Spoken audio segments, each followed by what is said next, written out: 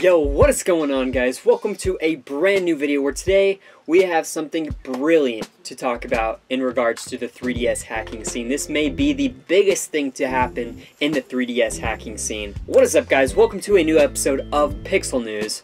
So recently, just a couple of days ago, NTRBootHax was released. Now, NTRBootHax is a way to hack any 3DS on any hardware, on any firmware, using a magnet and a DS flash card. I kid you not, this is actually pretty freaking crazy, and I honestly cannot wrap my head around the fact that Nintendo, since this is a hardware flaw, did not fix this exploit in their new 2DS. I mean, they had plenty of time to actually know about this exploit and fix it. The only thing I can think of is that maybe they were already too far into production with the new 2DS, or they just simply didn't care. I don't know, but this is a huge freaking deal, and Nintendo cannot fix it unless they create a new revision of the 3DS, which still does not fix all other previous models of the 3DS. So how this works is you have to have two 3DS systems. One is a hacked 3DS system, and the other is a non-hacked 3DS system on any firmware of your choice.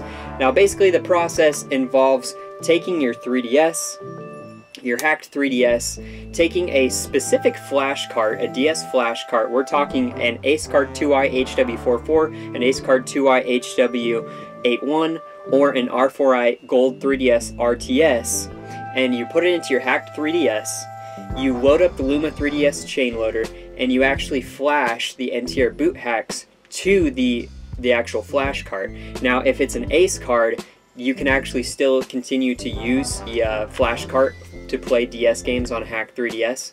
But if you're using the R4i Gold 3DS RTS, you actually can't use the DS flash card to play DS games because it's only then being used as a NTRBootHax installer until you flash it and wipe it out, and then you can actually use it again for playing DS games.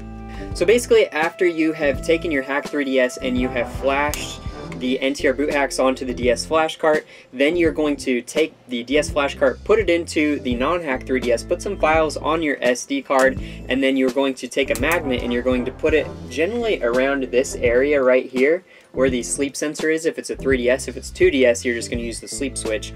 But then you're going to put a magnet right there, and you're going to press a series of buttons. As you can see right here in this video, thanks to Console X Bordeaux, who created this video, just showing a clip of it. Yeah, it's absolutely insane that you can hack a 3DS with a magnet and a DS flash card. We're talking installing not just Homebrew launcher onto a brand new 3DS, we're talking installing full-on Boot 9 strap and all the entire top level hacks onto a brand new 3DS of any firmware, 11.5 all the way up to whatever Nintendo throws out there in the future. Now, apparently it's using like a hardware flaw, and this was something Nintendo used to fix broken 3DSs without actually taking them apart. So yeah, it's kind of interesting that this is actually a thing. Now, I know what you're thinking. I don't have access to a hacked 3DS, so how am I supposed to do this? This is like totally pointless to me because I don't have a hacked 3DS to set up a DS flash cart. Well, I'm pretty sure that people are going to start selling flash carts with NTRBootHax installed so that you can just pop the flash card right in and hack your 3DS, bada bing, bada bang. Or if you have a buddy who has a hacked 3DS, you could perform this process. And there's also a new process in the works involving power saves that doesn't actually require a hacked 3DS to my knowledge. Now, there is a little note on the 3ds.guide that there is a minor, super minor, extremely minor chance that flashing a DS flash cart could actually break the flash card itself, not the 3DS, just the flash cart. But it is super freaking minor, and if it does happen, I mean, these DS flash carts are so cheap that it's honestly, you could just go and buy a new one. Like $15, $20 you can buy these flash carts. I bought an R4i 3DS Gold RTS for $18 on eBay, so they're really cheap. This is just honestly super freaking crazy, and honestly the golden age of the 3DS right now. I mean, there's been so many golden ages of the 3DS, and we're honestly in the gold or platinum, whatever is up here, man. We are in that age with the 3DS because Nintendo cannot stop this. This is unstoppable. This is literally a hardware flaw that is being exploited, not a software flaw, hardware flaw. that cannot be fixed through software means. So many new people are going to be able to hack their 3DS and enjoy the benefits of a hacked 3DS. We're talking modding different games, we're talking playing different homebrews, streaming your 3DS screen to your computer, using Xbox controllers. I mean, there's just so much stuff you can do with this little system, and now more people are going to be able to enjoy the benefits of that. There's so much more to do on a 3DS than just pirate games. I mean, there's so many nice mods in homebrew, and the more people that get involved in 3DS modding, the more homebrew and mods that'll actually come to fruition. It's actually pretty crazy. When this hack dropped a couple days ago, over 1,000 people came to the 3DS hack subreddit. I mean, that's like, I think the most people that have ever came to the subreddit.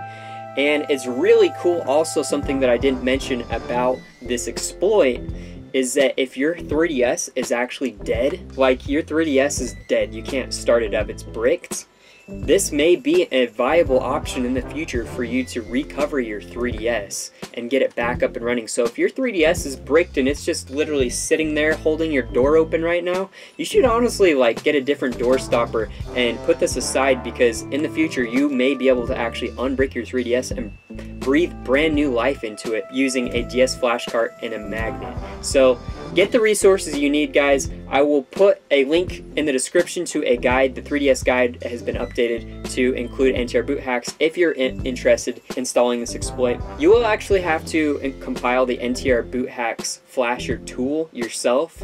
So that's kind of the only like big thing you'll have to do this, and of course have a hacked 3DS on hand. But I mean, for something this incredible and this big, this is just monumental. It's really not that hard to do and that big of a deal. There are still more exploits coming out in the future, primary exploits if people just want to use homebrew. We're still actually waiting for the Flipnote Studio 3D exploit to drop from Mr. MBAyo, so I will be reporting on that shortly when he actually posts that. Sorry I couldn't get this video out as quick as I wanted to, you guys. I was actually camping and then I had some stuff I had to do, so at least it's out there. Better now than not.